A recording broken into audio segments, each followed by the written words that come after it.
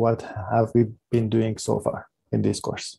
We started with fully connected networks, which are basically multi-layer perceptrons. They are useful whenever you have tabular data. We learned how to train them. We learned about the concepts of training data, validation data, test data. We learned how to train our neural networks using stochastic gradient descent. And then we started worrying about images and trying to work with data that are a little bit more complex compared to tabular data. And then we said convolutions, and convolutional neural networks are good choices in terms of the architecture of your neural network.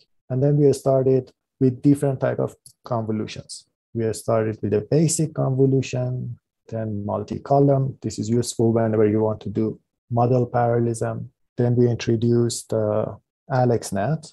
Then some of the useful techniques while training neural networks are dropout or another architecture network in network, VGG. Then the trend was going deeper with convolutions and then using batch normalization to help your neural network generalize to your test data and actually train better at the same time. Then the question was, how do you actually properly initialize them? The answer is it depends. It depends on your architecture. It depends on your activation function. Then we kept introducing new concepts when it comes to convolutions and how to combine them together. Then there was this idea of trying to go deeper at the same time being able to train your neural networks. And we borrowed some ideas from recurrent neural networks and gating mechanisms. And then we said, you don't actually need the gating mechanism. You can actually do ResNet without any coefficients in front of your X. And it's actually better not to have any coefficients. That was the topic of this paper. And then somebody came along and said, not only you need to go deep, you can also make your neural network wider and get the same level of performance. Then we started worrying a little bit about efficiency of our neural networks.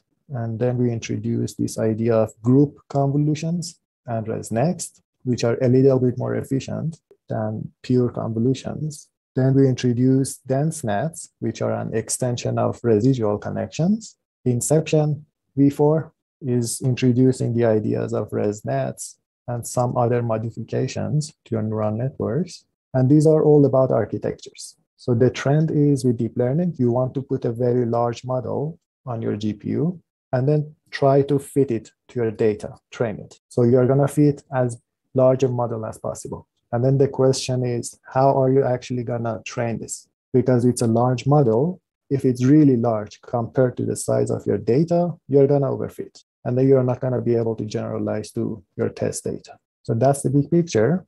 And from this point on, as soon as you found an architecture, you fit it on your GPU, on your hardware, you try to regularize it. For instance, batch normalization was a regularization technique. Dropout was a regularization technique. Data augmentation, label smoothing, and mix-up is another idea for data augmentation. And then we said, now that you have a very large model, can you actually train your neural networks faster given enough resources? Maybe you have plenty of GPUs in front of you. But then starting with this paper, we started to go beyond convolutions. We are looking for new ideas. Maybe convolutions are not how humans see. Maybe we pay attention to particular portions of the image before making a decision. And then we started to introduce attentions in a series of papers. These are simplified attentions. One of them was across space. The other one is across channels. The other one is a combination of the two, CBAM, across channels and across space, across your image. And then at the same time, we introduce a new type of data augmentation. So as you can see, we are going back and forth between architectures and trying to be able to train them. And because if you focus on one thing, then you're going to forget about how do you actually want to train it. So every once in a while, I'm introducing topics for training, for instance, data augmentation, even residual connections, even dropout, and so on. And then we said, okay, we are trying to go beyond convolutions. Let's continue with that trend. And let's actually try to go beyond residual connections. or even go beyond the concept of having discrete layers. What if you have a continuous depth for your neural network? What is going to happen? And we saw that for some applications, it is actually really useful. It's going to help you reduce the cost from cubic to linear, this idea of continuous depth. And at the same time, it's giving you constant memory. Because whenever you are doing backpropagation, you need to store the computations that you make in your forward pass. Because when you want to go backward, you're going to need them. And that's why ResNet has an order of L in terms of memory. L is the depth. So backpropagation is a combination of the chain rule from a mathematical perspective, and from a computer science perspective, it's this idea of memoization. So you are memorizing your computations. Memoization. Okay. Are there any questions about neural ODs? And it's a while that we are trying to go beyond classical ideas of convolutional neural networks or discrete depth neural networks. So we are looking for new ideas. This was one of them, neural ODs. The other one is spatial transformer networks, which goes back to the ideas of attention. If you want to be a little bit hand wavy, whenever you want to look at an image, maybe 7, and you want to classify it, you can focus on your number 7, tilt your head a little bit, and then say, yes, this is a 7. For 5, you're going to zoom in, and then again, tilt your head a little bit, do some rotation, scaling, translation, get rid of the cluttering, and make your classification decision. This idea we're going to see again, this idea of having a change of coordinate neural network. So it's a small neural network, localization net, that is doing a change of coordinate. We are going to see that later on when we are going to do object detection, and even further down the road when we deal with 3D objects. Any questions about spatial transformer networks? So there is a question. I just want to make sure I understand what is happening.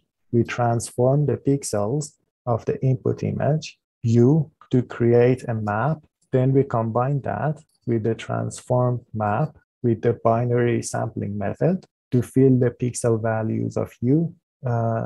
You're sort of right. To be more precise, this U could be the feature maps in any of your layers. It doesn't have to be your input image. It could be the feature maps from next layers in your neural network. That's one correction to make. The other one is you're right. You have a target pixel here, pixel 1, 1. You can have a pixel 1, 2, 1, 3, 1, 4, and here 1020 something and 1, etc. You know the pixel location. You want to read off the corresponding pixel value from your input image or from your input feature map. How do you do it? You're gonna use bilinear sampling. So it's gonna be an interpolation. So you're right there. But at the same time, you're changing your coordinates. You're deciding which pixel of the input, which pixel of your input to read your value from. And that is the job of this localization net. That's going to tell you the target point is going to correspond to this particular source point, and then you're going to do interpolation. So does that answer your question? And Brian, I guess this should answer your question as well. XT and YT, you know them. You just want to know the corresponding value that you're putting at that location in your target. I know you are used to this idea up until now. We never touched the coordinate system. We never touched the pixel locations, the coordinates of our pixel, pixel 1, 1, 1, 2, 1, 3. We never touched them. We were only worrying about the convolution operations on the values. This is the first time that you are actually playing around with your coordinate system. Okay, perfect. Any other questions?